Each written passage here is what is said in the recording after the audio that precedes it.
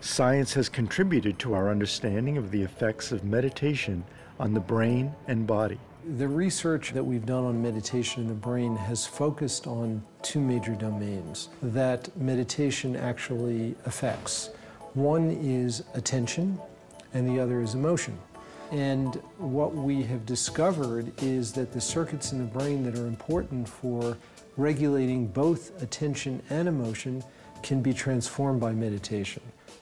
The 30,000-foot goal is to use the scientific research to understand the nature of suffering and how it can best be alleviated. And Mingyur Rinpoche was one of our first long-term practitioners. Well, this will be strapped onto the arm, and we'll get your ratings of how... That's normal, without meditation? Yes.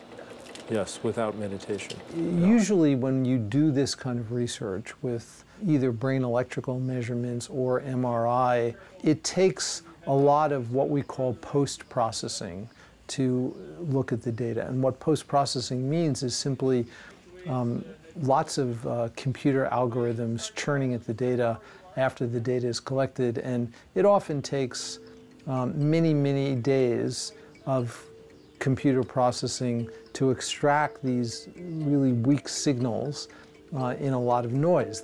It's finding a needle in a haystack.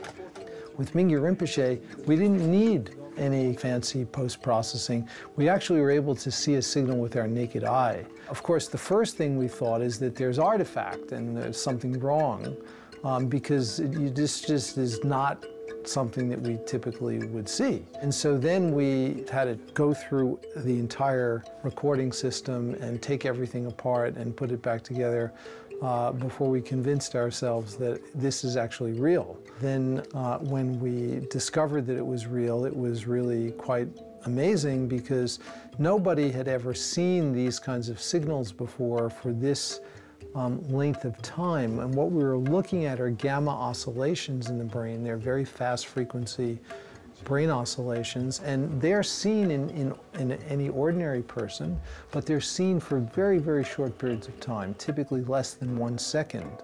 They also don't have such large amplitude.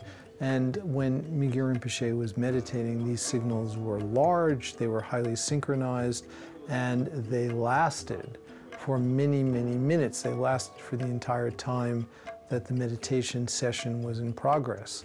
And that's what made them very visible. So that was really a very important moment because we knew from a scientific perspective, there was a there there.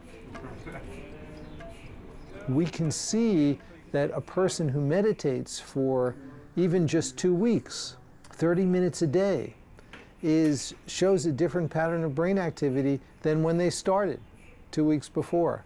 And that is really important because it suggests that the brain really is plastic, that we really can make these changes, and that it actually doesn't take that much. A total of 7 hours of practice was sufficient to change the brain in very objective, measurable ways. Well-being and warm-heartedness can be cultivated.